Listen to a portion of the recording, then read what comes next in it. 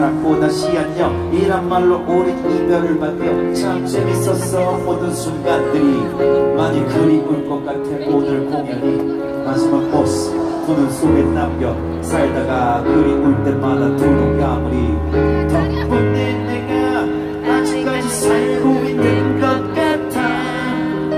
덕분에 내가 앞으로도 살 수 있을 것 같아.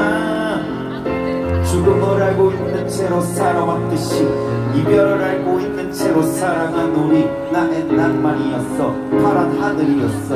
달콤한 꿈이었어. 천국이었어. 너를 위해 부르는 내 마지막 노래. 우리 이야기에 마치 불을 찍으려고 해. 추억의 처음과 끝에 함께한 우리의 마지막 장면. 우리의 기억에 지금이 기분이 어떻게 기억될까. 아름답게 떠나는 내 모습을 세상은 어떻게 기억할까.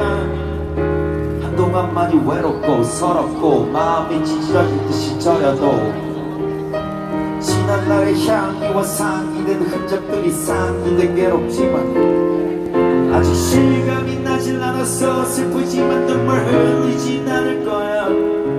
떠나기엔 아직 아쉬움이 남았지만 머물러 있지는 않을 거야. 덕분에 내가 아직까지 살고 있는 것 같아. 덕분에 내가 앞으로도 살 수 있을 것 같아.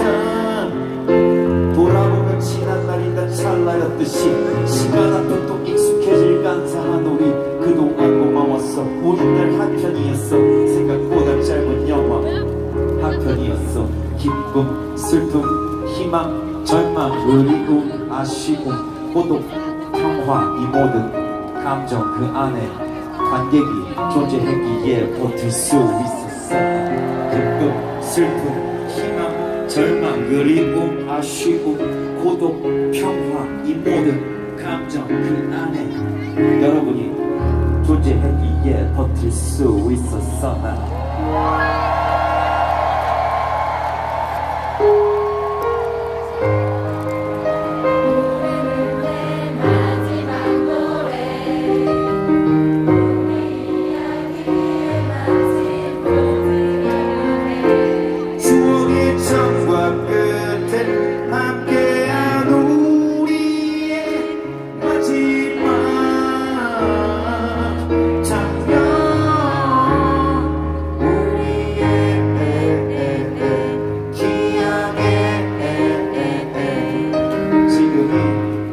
기분이 어떻게 기억될까.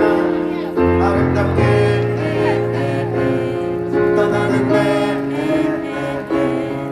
모습을 여러분은 어떻게 기억할까.